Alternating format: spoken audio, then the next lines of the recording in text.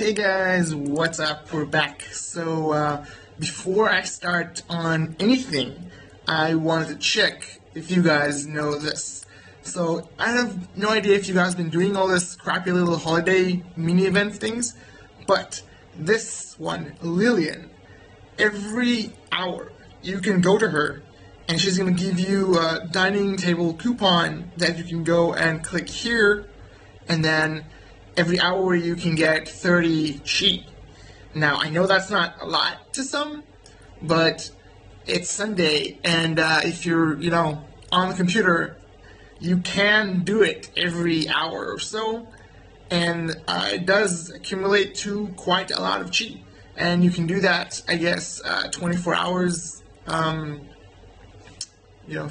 the event is over. It's just, I think, holy crap, that was loud. I don't know if you guys hear that, but that's a massive fucking thunder. There's a massive rainstorm hitting the city. And, yeah, I know what you must be thinking. You're like, oh, but you live in the Middle East, where isn't that desert? And I wish it was to some extent, but fuck it. No, it's not. And there's insane weather here. Holy shit, that was really fucking loud. Maybe there's a war starting, I don't know. No, I can hear the rain right now. Unless it's acid rain and we got bombarded by chemical weapon or some bullshit, but yeah, I'm just, it's just, I'll just call it Middle East humor. Anyway, just wanted to show you guys this Lillian dude, a girl that gives you 3 chi every hour. And I don't know if any of you guys know, but this also gives you, I think it's 70 chi a day. This Kingdom Quiz Officer. You can come to him every day, and you start the quiz, and then he asks you a bunch of questions. I already did it today. He asks you a bunch of questions. You always need to answer yes or the left side answer. And after a few questions, every question is I think it's 10 chi. So every day that's 70 chi. So I don't know if you guys knew that or not, but if you haven't, you lost a fuckload of chi, and I pity you guys. But if you do know this, then everything is okay. Alright, so let's go back to the main thing I actually wanted to do today, which talk about the war that has been going on in this server. And I'm sure you guys have seen all the fights on Napster. I think who else was doing it? Dave was doing it. I think I saw a few more. But I'm not gonna show you guys what they did because there's tons of people who do that. I'm just gonna do a tiny recap of the week event and tell you what happened from what I saw. So let's start with the skill team PK, even though I think I've done it in one of the episodes before. But yeah.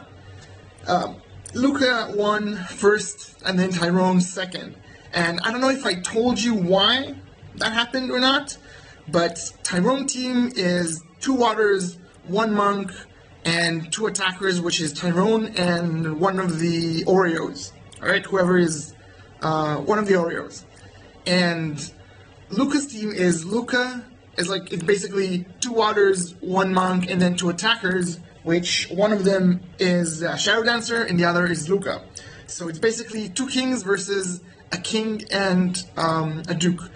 But it doesn't matter if he's a duke or not. What matters is his stats. Now, Oreo stat is break immunity and break. And in skill team PK, everyone has the same BP. So break does nothing for you. What only matters is your crit and immunity. So it might like the immunity break character might have done a lot of hits, but he didn't have the critical strike to do enough damage, and they lost on damage. Now let's move on from that. I just wanted to point it out because if they took someone instead of Oreo, just specifically for skill team PK, if instead of Oreo they brought in a Duke, even not even a Duke, anyone plus 12 even that had a lot of immunity and crit, and it would have been a lot better than Oreo, because with the break it did nothing because everyone on the same BP. And that's a shame, because they potentially could have won it if they could have just brought anyone with crit. They crit and immunity, they would have won it, I think. But they didn't, so let's move on. Alright, so at least Elite Team PK, Shadow Duster got first, Luca second, and Bruce third. Now, I don't know if you guys seen Bruce. Bruce is a kick-ass. Now, I think he's Fire. I think they changed him to Fire for the Elite, the cross-server Elite. Holy crap, these thunders are scare me. Anyway, so yeah, Bruce is a kick-ass Fire right now, I think. And then Tyrone got, well, he's top 8, and top 8 doesn't matter. Sadly, top 8 doesn't matter. So yeah, Elite PK, it was 2 from Luca's side and 1 from Oreo side. And then let's go to the Team PK that was yesterday, if the lag allows it. It's been very, very laggy today, I don't know why. Alright, so Kami-sama is Luca's team. They got first, and then Oreo got second. And the thing is, the fight was crazy because Oreo team was winning on so many points, and they had the same teams. They had the same teams as Skill Team PK. And the difference is, in Team PK, BP matters. In Skill Team PK, BP does not matter. So if everyone's on the same BP, then anyone with break will do absolutely no good. It's just not gonna help them. So and they were winning until the last couple of moments, I guess. I don't know, I didn't count, I didn't see exactly when the fight was supposed to be over. But one of their waters DC, and they were fighting 4 against a 5. And that they had Beru, the guy I just did a video on, and even though he is a beast and he has insane immunity, and technically he does have plus 12 boots with level 6 immunity, so he has the same BP as her. Anyhow, he's a beast, got crazy immunity. He's still 1 water, and the 2 kings focused on him, and he got him killed on the last moment, and they lost, even though they were winning on a fuckload of points. It was like 5 million points or something, I don't know, something crazy. So they lost, but they barely lost. So this war is insanely close. I mean, you can see, yeah, he won first, but it was mad close, and very freaking lucky that they were able to do that, because, I don't know, it's way too close for comfort for any of the teams. So, yeah, these two events were pretty, you know, one on like a razor's edge. You know, they barely won it on both events. And I told you why they won on Skill Team PK, and they should have lost in Team PK, but luckily one of the waters from one team DC'd, so they won. Congratulations, right? And now, going to 3rd place, my boy Mystic. Now, Mystic, he actually, I saw it before that he was, he broadcasted just before the event that he's buying a water and a monk, sort of him saying, hey, you know, I need a team, which is, I thought it was really funny, but it's kind of sad that. And I actually told one of the guys on that side on Oreo Twist that you got this crazy good character, and you don't like make a team around him for events. That's just a waste. It's a massive waste. You have one of the best players and characters, and you're just not using him. I mean, it's great for morale to maybe bring more and more people to the server, but it doesn't really help if you don't build teams around them.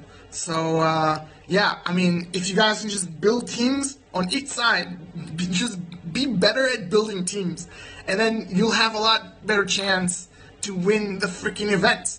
And Mystic, my boy, he won 3rd place by himself. So technically, he got better rewards as 3rd place than any of these teams, because he don't need to share it with anyone. But again, I mean, yeah, that's great for you, man, but still, if you guys can build better teams, that would be a lot better for the war effort. I mean, think, people, think. Anyway, let's go to capture the flag, because why the fuck not? That's the last event. Well, there's Guild War, but Guild War is kind of crappy. No one really gets anything from it, besides the greedy little bastards at the end. You know, whichever side is the end, no one's really sharing anything. So let's go to capture the flag, because in this event, people actually can get some rewards. So Luca's side on Tilt won 1st again, and Neon got 2nd. But I want you to see the difference in points, because Luca got 43k.6 and Neon got 41.3. That's 2k points. That's absolutely nothing. And that's 88 players, maybe even less, against 113, probably a bit less. But still, they have the player advantage, and it's barely different. So technically, Luca's side won this week's events, most of them, but all of them were really close. All of them were like, you got the feeling that they were won with a lot of effort and a shit ton of luck, because, you know, if that water didn't DC, who knows what will happen? Well, you know, if it doesn't DC, then they probably would have won. But if instead of Oreo in Skill Team PK, they would have taken some other prince with crit, they could have made more damage and won that. So, but you don't really know, and it's crazy that it's really tight. It's really a few points here, a few points there, and it's very even.